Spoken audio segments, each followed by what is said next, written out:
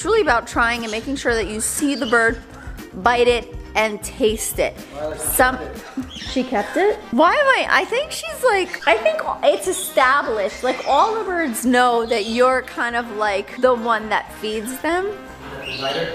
The provider? Yes, George, you're the provider.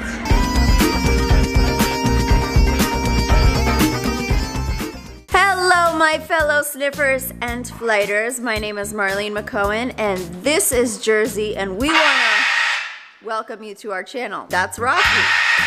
And he also kind of wants to welcome you, but he kind of wants to let you know what he's mad at. Now, before we go on, I just want to let you know what it is that we do here. We love birds. I am the creator of Engage Not Cage. That's my hashtag, and I actively promote it, which means that there are birds in cages everywhere, all around the United States, all around countries, locked up, that people have forgotten about them. People think it's okay to leave birds locked up in cages. Should your bird have a cage? Yeah, as like a bedroom. But should your bird be locked up in there forever and not engaged with? Absolutely not. So my whole channel is showing you how to have fun, engage with your parrots. You'll see they're very happy birds here. And we also have a lot of educational conversations on this channel, even when we're having fun. Rocky, do you want to say proud bird? Proud bird, Rocky. So today, we are going to be focused on Isis, who I actually call Blue. I didn't change her name. I just feel like Blue is a little easier to say here. So essentially her name is Blue Isis here, but Blue for short. So if you guys remember my first video with Blue, Jersey's like, wait, I wanna go. Jersey always does this. Wondering what's going on? So here's the thing, you need to come off of there, right? Good girl, you're such a good girl. Okay, go sit up in your spot, Jersey. Go be queen. Yeah, she's the queen. Do you guys remember my first official training video with Blue? Blue was very skittish, so if you guys haven't seen that, go back and take a look at it. We've had a few improvements with Blue, but I really wanted to show you what a timid, nervous bird can be like. Indian ringnecks are a very special case. Indian ringnecks have this bluffing period, which we talked about. I really recommend you guys go back and look at the last video. But I want to show you the little tiny bit of progress I've made with Blue. It's not really a lot, but I'm kind of happy to show you that because I want you to see how much time things can take. I've actually been refraining from interacting with Blue until I can get the camera on. But Blue is outside all the time, like totally hanging out on this stand. I just want all my interactions with Blue for you to see. So Merlin's very interested in this. You remember when Blue was totally scared of my hand. Now I have this camera, so that makes things a little bit difficult. Let me just see if I could place it right here. So Blue has since been moved downstairs. So here's some things that I've been doing with Blue, and I just want you to understand bird mentality. Birds don't want to be caged up, hence engage not caged. Leo's very excited about life right now. One thing that has happened is that she has begun to understand that my hand is a way out of the cage. So how did I do that? Well, she realizes that my hand is transportation, and that's what she's using me as right now. And I'm fine with that, because the more she gets used to that, then one day she's just gonna step on me. You saw how far Blue came with me on the couch that day. It takes consistent conditioning for the bird to start understanding that, first of all, you're transportation. So even if you feel like, oh my God, this bird only likes me to get him out of the cage and take him somewhere else, that's a positive, okay? You are making a step. The bird is getting comfortable with using you as transportation.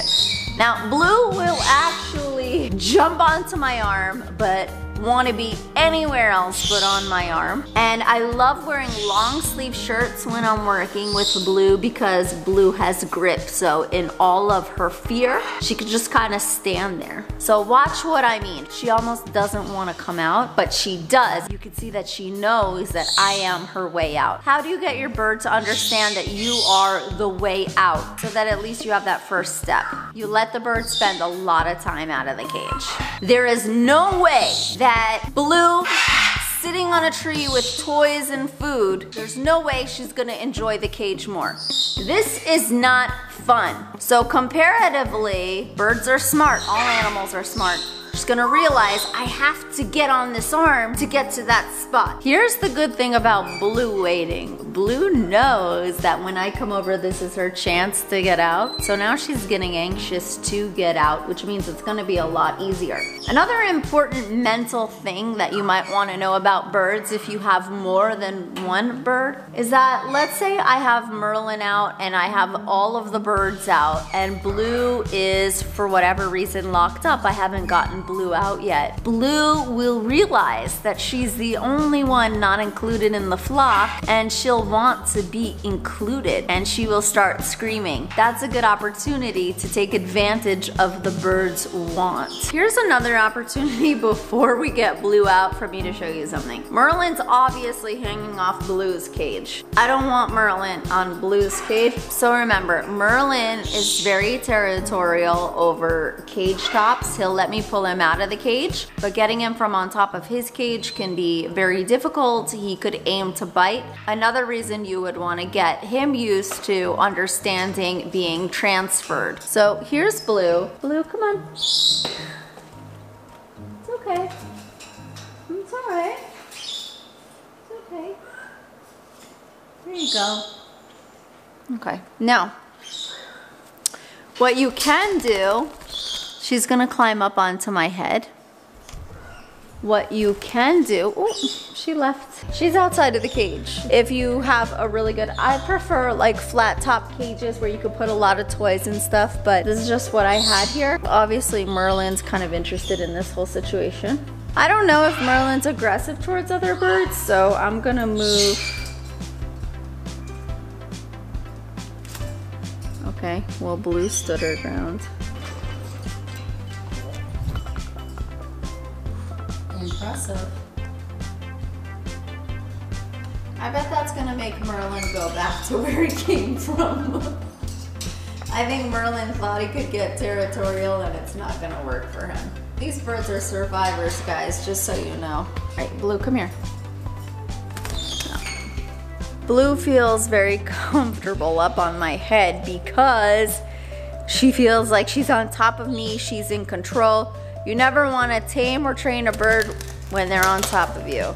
Okay, Blue's obsessed with this tree, so this is where Blue is gonna sit today. She was having trouble and I gave her my hand as a perch, which is another trick that you can do when your hand becomes like the best thing closest to them to save themselves, then they start putting trust in your hand as well. So that's just something to know. So Blue loves to be on this tree.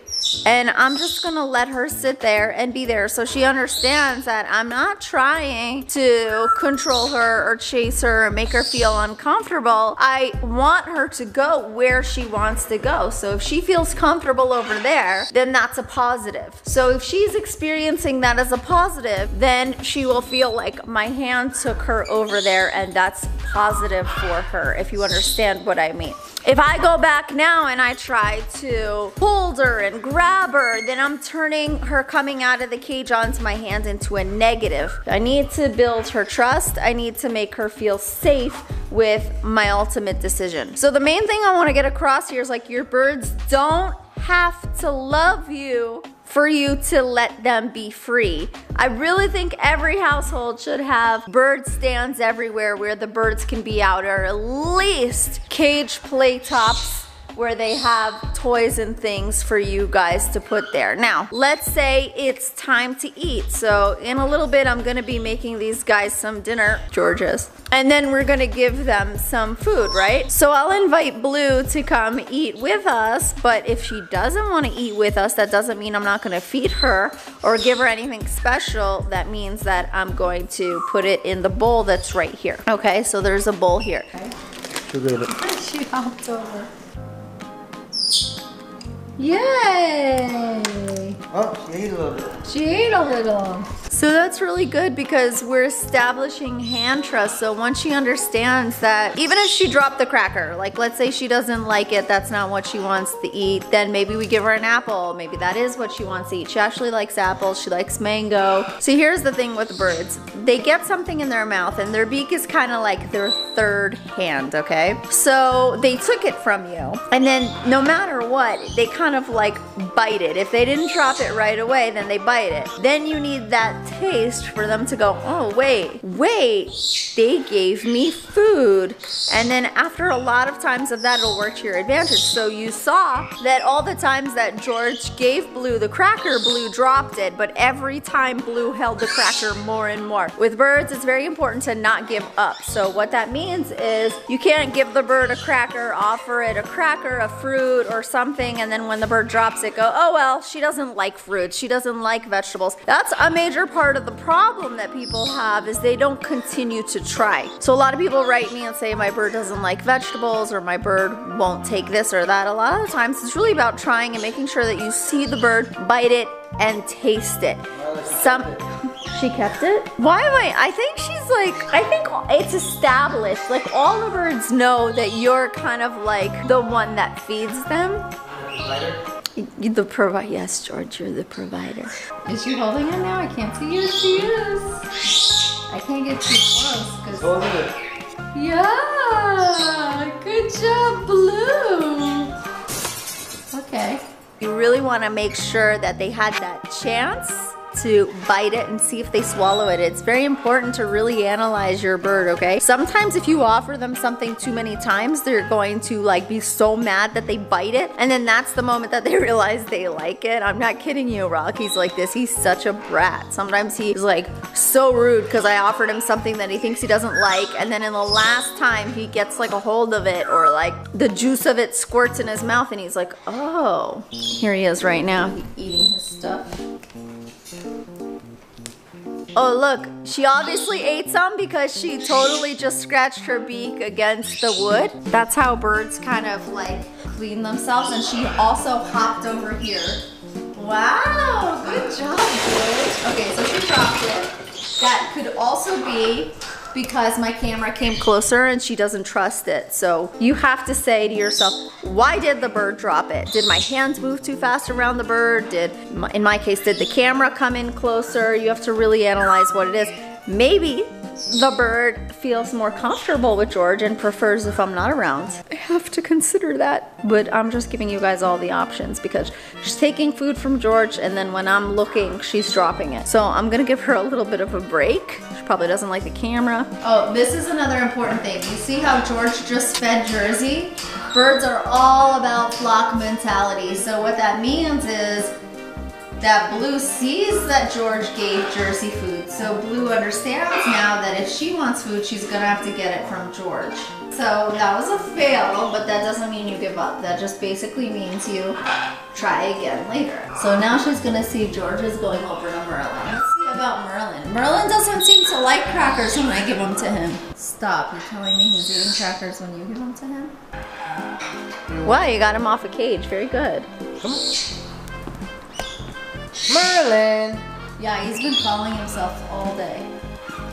Merlin! Now this is a good opportunity for Blue to realize that somebody else is getting the reward. So Merlin stepped up and Merlin's getting food. Guys, another thing we discovered about Merlin, so weird. First of all, we call Merlin the Explorer. Like, he's on here 2 days and we already know, like, Merlin the Explorer. Second of all, he also likes the same side of the kitchen as Cody, okay? So I reinstated the tent over here and they both completely guard this side of the kitchen. So weird that they both are obsessed with the kitchen. Like, it's weird. On a different note though, George told me that when my bird George died, because I wasn't there, he died in a, like he was sitting in a box because he came home from the vet and he was on the kitchen counter, right? I had a seizure in the kitchen. Yeah, just kind of funny that these two both are the same and guarding this kitchen. And it's also strange that both of them took to both of us. So like Cody loves me, George, and Jenna, like just like George did. And Merlin likes George and me, and I thought Merlin would only like me, but he really likes George. And Rocky's playing. Wow, Rocky, I'm so happy about this beautiful mess you're making. Paper mache. Yeah, you're such an artiste. Look who decided to grace us with his presence. Daddy didn't say hi to you because you were hiding. Did you like that? Look, he asked you to come back. You're my baby. Are you my baby? Yeah, he's playing with mommy's hair. What are you doing, Leo? What are you doing? Huh?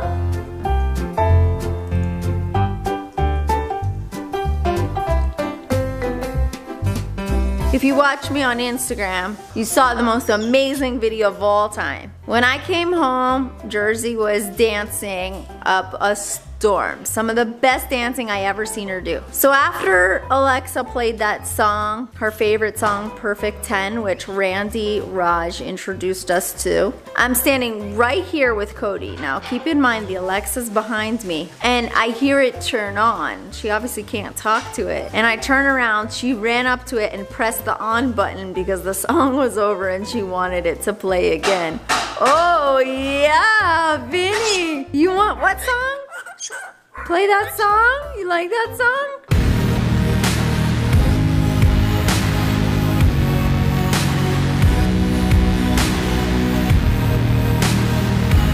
Okay guys, so it takes me about an hour and a half to get them all ready for bed. Not even in bed, but ready for bed. So they're all kind of around the house in like lethargic mode. But I want to tell you guys something funny. I went over to Merlin's cage to do his water and his food, and he had 2 waters over there. One was pink, and I go, George, why does Merlin have 2 waters? He's like, oh yeah, he has 2 waters. I gave him 2 waters. I'm like, and why is one pink? And he's like, oh, because I made him tea. Okay, very important guys, decaf tea. You cannot give birds caffeine. Their hearts are so small and caffeine makes their heart beat really fast and they can have heart attacks. Imagine how tiny their little heart is. But certain teas can actually be really good for birds, like raspberry tea for example. Hold on one second, I got a visitor. I'm here, you were climbing up my leg. It's handsome. So raspberry tea, sometimes people give it to female birds that are egg bound. It really helps with the calcium. So if you want to experiment with teas for your birds, you totally can. Again, it's not just that they have to be decaffeinated. You kind of want to make sure they're organic. Did you guys hear Jersey screaming? That's like the scream of exhaustion. She's literally tired.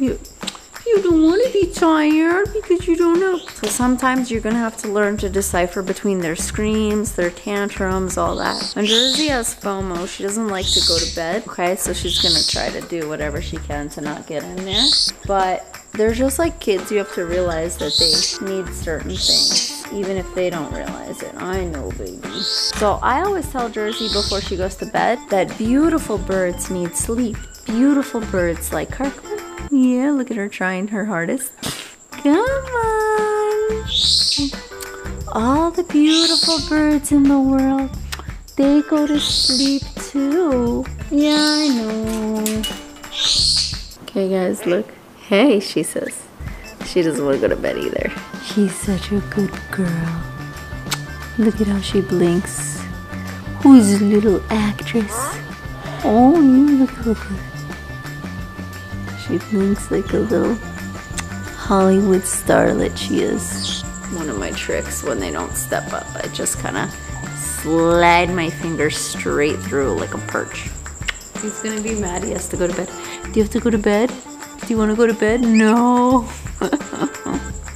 So that is it guys, that's been our nighttime here. I hope you guys enjoyed this evening / training. Sometimes I can't lead where it's gonna go, the birds have to lead me, and I hope you found it very interesting. Remember, if you guys are enjoying these videos, want to help me get them out on time and support the cause of Engage Not Cage, become one of my flighters and join my Patreon. If you guys want any shout outs, check out my Cameo. It's a lot of fun. Forget about checking out Cameo for me, just check it out to like watch stars from your childhood, like say hello to people.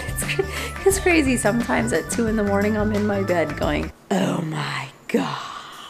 Anyway, I'd like to give some shout outs to Starice Lee, to Casey Reese Johnson, to Shiva.